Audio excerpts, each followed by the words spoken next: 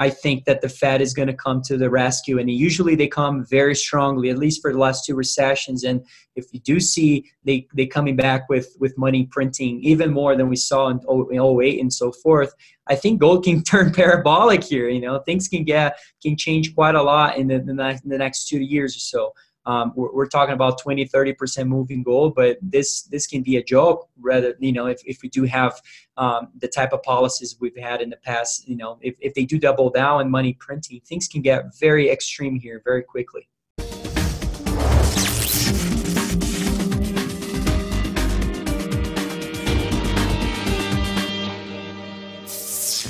Thanks for watching this RTD interview. Don't forget to pick up your RTD Scary George round, only available at sdbullion.com. Now enjoy this interview. Welcome to Rethinking the Dollar. Today I'm excited to have first-time guest, Mr. Otavio Costa. He's a global market analyst at Crescat Capital. Today he's joining us to share his thoughts on the global economy, the financial markets, as well as a variety of other subject matter. So Otavio, welcome to Rethinking the Dollar. Thanks for having me, Mike. It's a pleasure. Well, I appreciate you sitting down here to share your thoughts. And so for short, I'll call you Tavi, as you mentioned. And so I'm looking forward to getting your perspective on a variety of subject matter, as I mentioned. And so it's interesting to actually speak with someone who studies global events from a macro analyst standpoint. So I'm definitely looking forward to getting into some in-depth questions on the developments happening out in the Eastern Hemisphere. But before we get into that, typically start off with one question. And that question is, what comes to mind when Otavio Costa here's the words rethinking the dollar? Rethink of the dollar. I think the first thing that comes in my mind is the excessive leverage in the system globally, and especially when you compare that throughout history. It's really an unprecedented level of that to GDP. And rethinking of the dollar makes me think of gold, obviously, and precious metals in general, which have historically proved to be the only and real way of money itself. And and going back to before the 70s and so forth, as we used to have that pegged ratio with the dollar and so forth. And so rethinking of the dollar makes me think about I did a research that is very interesting. I'll go a little bit here, which is regarding the presidential terms in the U.S. since the change in the 70s of the gold peg and so forth. And actually, I was just looking at real GDP growth versus, which president term was able to actually produce real GDP growth that was net of increasing in debt in general and in the U.S. And what I found out was that there was only one throughout this whole age. And the point is not to get political at all, but it's a matter of the fact of as we increase debt and we've been, allowing central banks to really print money and getting this out of control, we've got to a level that we're not really growing anymore as we're supposed to, as before the 70s or so, when we used to really create real GDP growth net of creating debt. So I think that's the first thing that comes in my mind. I could probably give you a better answer some other time for think about this, but I think that's my best take on that. Fair enough. And so that's one of the things where it's not a right or wrong. It's more so what comes to mind. And I appreciate you sharing that. And you tied in, the historical aspects and the importance of gold and then debt and GDP. So those are all ways of breaking it down. Now, the goal with this show is to basically reach out to those that are unaware, those that have no true financial literacy, or as I like to say, monetary awareness. And so in your opinion, would you say that the current events that are underway, which we're going to get into, should allow people to really begin thinking outside of their conventional financial frameworks of just doing things in a practical sense, given that so much around us is changing? What are your thoughts on that? Absolutely. I think that, we've reached the level of valuations in terms of assets overall in general. And it's, obviously it's very excessive, especially in the stock market and in public and private companies in general and real estate and so forth. And when you put that all together, and you look at the deterioration of economic conditions in the U.S., there's certainly a spread of prices being historically overvalued and there's imbalances on the macro setup. And, you can see that in so many ways. And obviously, the first thing that comes in my mind is not to take a very risky stance in terms of the markets, in terms of how you position yourself with your assets. So for us and for me, I would say, taking a look at what are the so-called safe haven assets? What are the most appropriate ones for an environment like this? I think that today precious metals look, very attractive in so many ways, not just in the long-term thesis, but the short-term thesis as well. Especially when you look at that, like precious metals relative to stocks. A ratio. Let's just look at gold to S&P 500 ratio, for instance. It's been breaking out from a downward trend. It looks very interesting, or just a Russell 3000. Russell 3000 is more of like the broad stock market index, and we look at that versus like silver, which is your high beta precious metals style, I would say, and right, the high beta version of gold. When you look at that, it just retested the levels of insane valuations we had in 2000. It's been now kind of breaking down after retesting that level in a perfect double top kind of set up. So it's technically looking interesting, fundamentally look interesting, macro-wise looks interesting. So on the short and long term, if you look at global fiat, how much money we've printed and so forth of global fiat in general, not just the U.S., China, and in the ECB, and when you put that all together, it looks very interesting also in the long-term picture. But the short-term picture of gold, given this macro scenario, I think it's quite attractive to us to be long precious metals in general. All right, sounds good. Now, as we move forward, I'm interested in getting your thoughts from a global macro analyst type of perspective.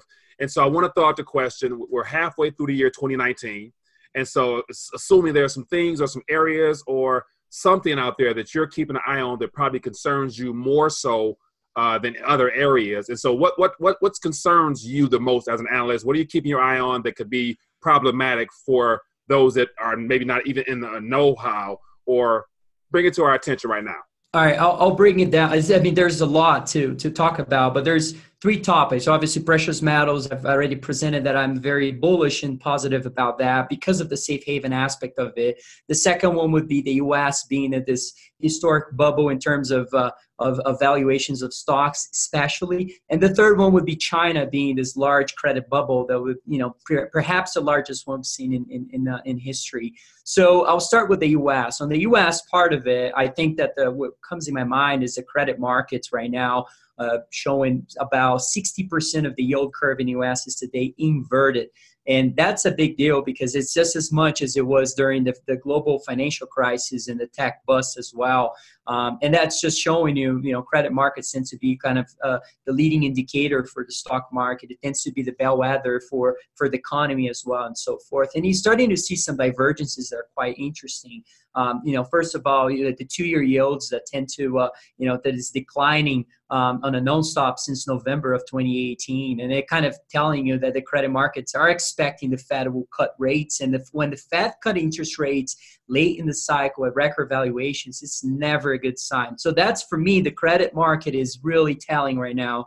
The second part being, copper prices is starting to fall apart, and that's kind of a big deal. We saw, not recently, but or I should say not in the last week or so, but the gold to oil ratio was spiking. That's a ratio that everyone should be watching for. And this move in gold has been it's real. It's just the beginning, in my opinion, of upward trend. And there's so many signs there. And then you have China. China, it grew its credit system in a way that we've never seen before. It's a 400% growth in banking assets on balance sheet. If you include off balance sheet assets, it's even more. It's like a $40 trillion of off balance sheet assets on top of another 40 trillion of on balance sheet. So it's just, it's just a huge amount of credit in China, which we think it's going to unfold in a way that gold prices in renminbi terms are likely to rise, as we call this to be, or we call the macro trade of the century, which is being long gold in renminbi terms and selling global stocks, mostly U.S. because they're the most overvalued ones. And we can dig into the China thesis. It's very complex, but or not, I wouldn't say complex, but you can really go in depth with so many ways of analyzing Australian and Canadian economies that also involved, the distortion of their housing prices coming from the issues from China, in our view. So that's the first part of the imbalances, the macro imbalances. I think those are the three themes that we're really paying attention to today. Right. Now, out of the three things you just described, two things really stood out. We have the U.S., the credit cycle here, and the issues we're having, give it that. And then we have the debt cycle out in China, where you mentioned 40 trillion off balance, 40 trillion on balance. And so all of that right now is in the midst of this trade war. And so not quite sure how this will pan out, but I imagine it won't be comfortable because both nations are dependent upon each other, one as a creditor, one as a debtor. And so what are your thoughts on that? And how does this play into the global picture? How will this play out, basically? Sure. We've been in this kind of virtuous cycle of the trade war, right? First, we have this kind of like the Trump administration gets kind of hawkish on China. And then we have the market selling off significantly on the kind of like trade war fears. And then things kind of change with the administration kind of hinting at resolution, and the market kind of rallies on that temporary news. And then we come out with kind of the resolution really is that there is no progress being made, and the market kind of, and then the administration turns hawkish again, the market sell off. And then we're now in kind of the market rallying temporary on the news right now, which is that we might get a deal here in the G20 meeting in Japan. And that's, for us, that's not, it's going to be very, very difficult to see a significant deal between China and the US. And China, if you think about the Chinese economy and how their economic model has worked throughout history, right, at least for the last decade or so, it's very it relies a lot on their current account. Their current account has been shrinking significantly. We put out this chart looking at the current account in China. So, you can see the current account change of multiple countries from the global financial crisis to today, and how that affects the currency valuation of those countries. And what you see is that China is the only country in the world that its current account actually shrink significantly for over 9 percentage points. At the same time, their currency actually appreciated versus the dollar. So, it's one of those things that, something has to give. And if China is going to lose their export-led economy model in the following years, I think that's going to cost them the currency depreciation here in the following years, especially given how much credit they have in their economy in general. And if you think about the trade war, the only thing that would really come out either is a trade war, which is negative for both countries, especially China. But the second part of it would be, well, let's say we do have a deal, then the U.S. would be either exporting more to China, or China would be exporting less to the U.S. And both cases would actually cause the current account of China to shrink even further, which just makes this case even bigger in terms of expecting the Chinese to devalue its currency. So that's my take on the trade war, which I think it's going to be key now as we switch, if we are really in this cycle as we have been for the last year or so of trade wars. I think we're going to we're about that cycle where we go through, we realize that there's no real commitment made between the two countries. And then the Trump administration becomes more hawkish, and then we kind of see that sell-off again coming in. I think that right now it's looking at a very right at the pinnacle point of this whole trade deal situation. Right. Now, factoring in the trade deal that's underway, as a result of that, it usually shows up in the currency, in the currency market, in the currency section itself. And so outside of the trade war, the whole devaluation of currencies, I remember President Trump, throwing out words such as currency manipulators and things of that nature. And so ultimately, I believe that everyone's trying to get that upper edge over each other from a trading standpoint. And so the renminbi, the dollar, long term, where do you see those two, what's an ideal trading valuation for those currencies, give or take the trade war outside of that, or however it may play out? That's a good question, because I do have a very strong view on gold and precious metals in general. But I also think that among all the dirty shirts of currencies out there, I think the dollar is the cleanest. And I think that the dollar is likely to appreciate versus the yuan or the renminbi. And the reason for that, obviously, I kind of laid it out already. But if there is a spread of, if you look at the divergence, how do you calculate the divergence of monetary policies between the PBOC, the Chinese central bank, and the U.S. or the Fed? One way is to look at the Shibor Shibor rate, overnight rate versus the Fed funds rate spread. And when you look at that spread, it tends to follow the USD-CNY or the Chinese currency very closely, and which kind of it suggests you that the Chinese currency should be trading, or the USD-CNY should be trading above 7 already, the 7 rate. I think that it's fair to say that the value of the Chinese currency should be at least 20 to 30% the value or depreciated. In other words, should be somewhere well above the seven rate right now. And that's given my take. And it's kind of interesting because the Trump administration obviously has I would say a different view. If you read books of like Peter Navarro, the guy from one of the main guys in this negotiation, aside from Lighthizer and some others. But if you read his book, he has a whole chapter kind of dedicated on that, but talking about not the currency being, but as they being the manipulators of the currency. So we think it's kind of interesting that how we see China is much more. It's too much that it leads to. If you looked at history of emerging markets and how when they have credit busts, they usually you see their currency devaluing, but at the same time you see gold in local currency terms rising. That's kind of the development that we've seen throughout history. Now I think that whole trade war is what's causing right now. It's really almost like a currency war, which is nothing short of positive for gold. I mean, this is all great for gold. So our firm is really very bullish on precious metals, especially now and given all this. We use the word gold a lot. And so there's other people I'm sure watching this. What about silver? He hasn't said much about silver. And so we have, just 1,400 ounce gold, 15 ounce silver, one ratio, 194 to 1 or whatever it might be. What are your thoughts on silver? And is that also a strategic metal that can definitely benefit people in the long run as well?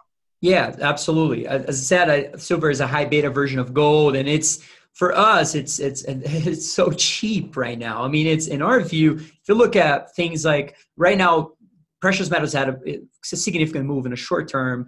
But if you look at silver, for instance, implied volatility for a year, for the next year on at the money options, and you can see that all the way back to 2000 or so. It's actually at one of the lowest levels in history, which given this move already, and it hasn't really moved at all. I think that if you're bullish in gold, obviously we are, and we think silver is just the same situation. That research I did with Russell 3000 was against silver. It wasn't really versus gold. It was versus silver because, we're looking also in a more of a broad sense of of the stock market. And there's a lot of small cap companies too. So it's more of like a high beta version of the S&P 500. And to be comparable, you wanted to look at something more of a high beta version of gold, and that would be silver. Mining stocks look very interesting too. We have a basket of mining stocks, gold and silver mining stocks in our portfolio that we think that there is going to be a lot of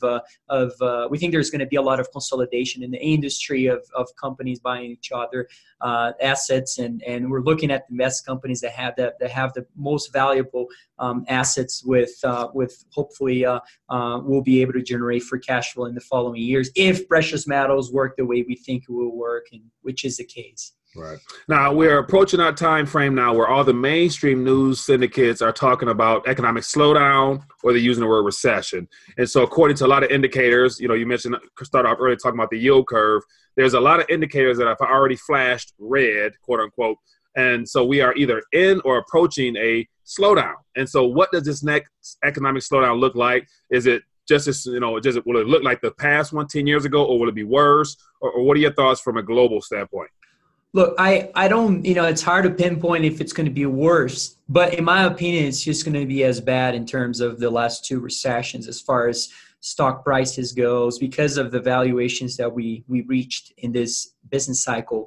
I think that it's fair to say that, today if you looked at S&P 500, for instance, there's like 8 factors that we see, fundamental factors that stocks look, historically overvalued, if not at all-time highs.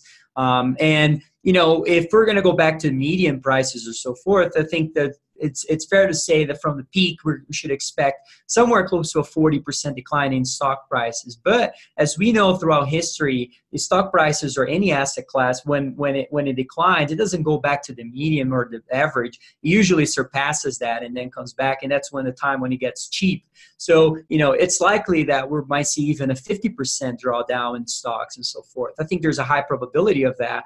I think that it's likely to happen in a 1 to 2 year horizon here. I think that one of the best investments one could find is, and when I say gold, I mean, you could apply that with silver and mining stocks too, but one that I'd like to say that is one of my high conviction trades is just owning gold, the gold to S&P 500 ratio. I think that ratio has, it's in the very early stages of moving on the upward trend, and it's going to be, right now it's at 0.4, I think. It's likely to go close to 1 at least if this whole thesis really materializes itself. I think that, and we do see a recession. We're already seeing some pretty interesting signs. Like, I think 60% of countries in the globe today are with PMIs below 50 today. That's recessionary already, and it's, we're seeing some other Empire State number came out pretty bad here recently on a month-over-month basis. It was a pretty big decline. We've seen consumer confidence now tick lower, which is something that tends to reach a peak right at the peak of a cycle as well. There's so many, unemployment rate is, if you look at a year-over-year change of unemployment rate, it's starting to look interesting when it starts to rise. It's the moment when you start, selling stocks. So we're looking at a range of macro signals that are really showing us that we're, if we're not, we're getting really close to this recessionary period that I think stocks look, really overvalued, and there's no point to own stocks right now in my view, but unless it's mining, the mining sector of gold and silver mining stocks. But right now, so you say there's no real point in your opinion of holding stocks, and so a good portion of the viewers of this program here are those that follow the conventional pathway, and so they pretty much they've allowed their financial futures to be, for the most part, automated in your typical mutual funds and the pensions, 401ks, IRAs, the average working class financial vehicle that people use. And so for those that are watching and listening, like they're probably thinking, this gentleman here is saying sell stocks, but yet, I'm invested in that out of my paycheck. And so I don't really have much say so, or what would you say to that person that has a program set up for them and they just contribute out of their paycheck every 2 weeks or so? As far as contributing your money to a retirement plan, I'm in the same boat. And I am, I have all my money on pretty much on gold and precious metals in general. I'm out of the stock market. For my retirement account, for instance, I'm just giving you my case. I'm not shorting stocks. I have some of my money that is being short. That is my whatever money I'm saving that I put on more of a speculative type of strategy. But the money that I want to look on the future and I want to save it and let it grow, I'm on precious metals mostly today. I have some cash as well, and it's just allocation today. There's so many ways you can protect your portfolio. Precious metals is one main one, and there are other ones too. But those are the ones I favor today. But you can even look at, like, for instance, treasuries. Treasuries have worked well right now, and there's a great case for why treasuries could sell off in the future because of the amount of leverage we have in the U.S. and so forth. And I kind of understand that view, and I probably agree with it too. I mean, it's hard to disagree. But if you look at interest rates versus other interest rates globally, like let's say the German bonds, being in negative rates, you would think that there should be some convergence of the two rates of U.S. versus Germany, and that tends to happen as you kind of get to this late stages of the business cycle. We had a chart on this, and it's very interesting how, let's say, 5-year yield spread between U.S. and Germany tends to converge as you get to as the market or the crisis begin to unfold. I think that's another way, but it's more sophisticated. Some people don't feel comfortable doing that. We do that in our portfolio, and so if you were invested in stocks, I think there has never been a better time for you to profit, in my opinion, from what you made this year, and just either stay on cash or invest in precious metals, or have an allocation that is a proper, in different buckets there. And I think it's the best way. Right, fair enough. Now, I'm curious to get your thoughts on we're currently, as you mentioned, the business cycle a couple of times. So it looks like Jerome Powell, FOMC, the Federal Reserve, they keep commenting on wanting to keep this expansion going as long as they can, assuming that they're aware of the fact that once it ends, there might be some really serious consequences to their own policies. And so they throw out the word monetary toolkit. And so I pay attention closely to what they say, and they keep mentioning about the tools they have. And they're going to utilize what they've done before, more easy stimulus, quantitative, forward guidance, whatever. And then also they mentioned about some possibilities of new tools. So what are your thoughts on whether it be a rate cut rather this year? How low can it go? How will that impact other central banks? Or do they all begin cutting? Or what are some scenarios that you probably consider or think about? It's interesting because I think policies have got more extreme throughout history, especially now. I mean, given where we are and having, close there to 2% or 2.5% interest rates, it's kind of insane. But, and I think that given that, I do expect a lot of, further QE, so reversing the path of tightening cycle that we are right now, not just on rates, but also on reducing or depleting assets from the Federal Reserve balance sheet, which has been, it was close to like to $1 trillion of depletion already, which is kind of significant. I think that can reverse very quickly if there is a turmoil in the markets. Interest rate wise, I think that, I don't have a target for where rates should be right now, but because we're not really shorting the 2-year yields or any shorting yields. Yeah. And we're not doing anything like that right now. We're long treasuries in the 10 years, so it's a little bit different. But I think it's fair to say that that at least two rate cuts are likely to happen in 2019, and then after that, I think that we can go back to zero very quickly. I mean, very, very quickly. And then if that happens, I think that precious metals will be in a very interesting position. I think people are just kind of warming up to that right now. This first move is just, in my opinion, the very early stages of a much bigger move. And, if we start to see the wheels come off, and especially in the markets in general, I think that the Fed is going to come to the rescue. And usually they come very strongly, at least for the last 2 recessions. And if you do see they coming back with money printing even more than we saw in 08 and so forth, I think gold can turn parabolic here. Things can change quite a lot in the next 2 years or so.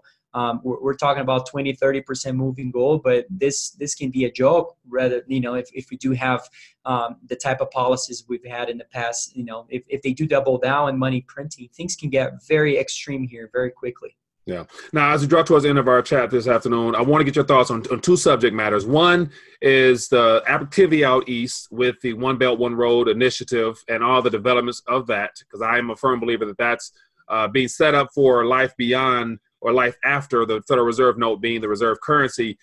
Do you think the Federal Reserve currency still has a nice lengthy lifespan to it? And if it does or doesn't, how does that One Belt, One Road initiative play into it, given the fact that they may not be using dollars amongst that whole country situation over there? What are your thoughts on that?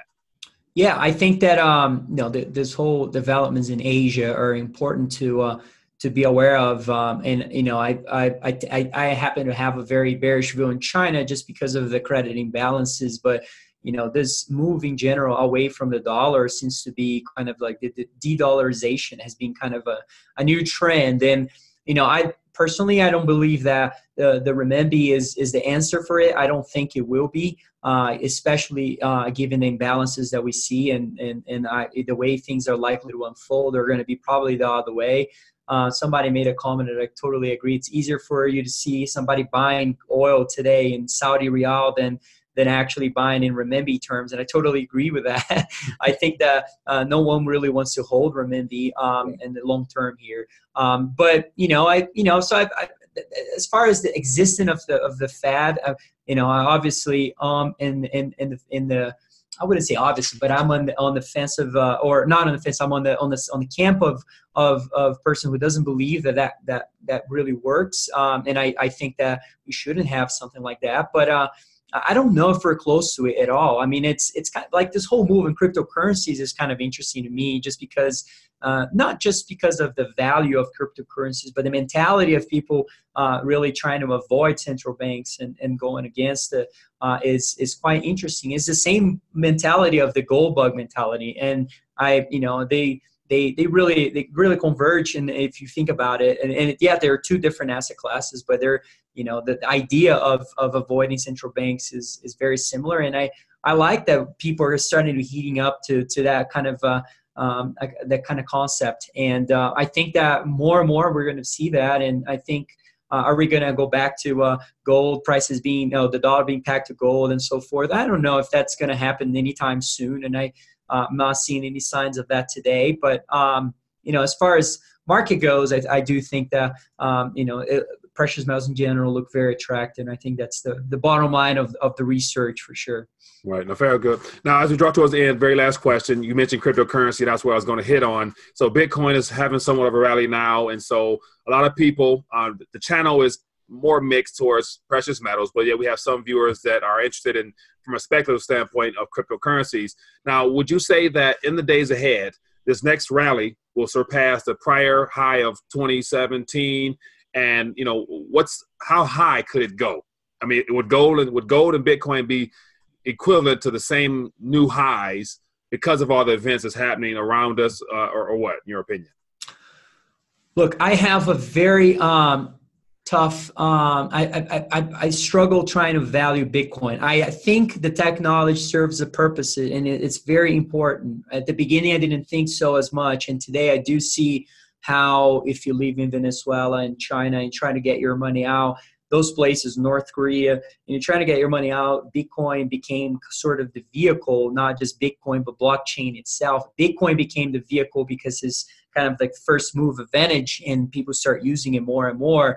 Now, as far as, finding the intrinsic value of Bitcoin, I myself don't understand too much of it as far as the technology and the algorithm to, even in mining Bitcoin and so forth. I don't really understand that, and I don't feel it's weird, but it's one of my principles is to not really buy something I don't understand.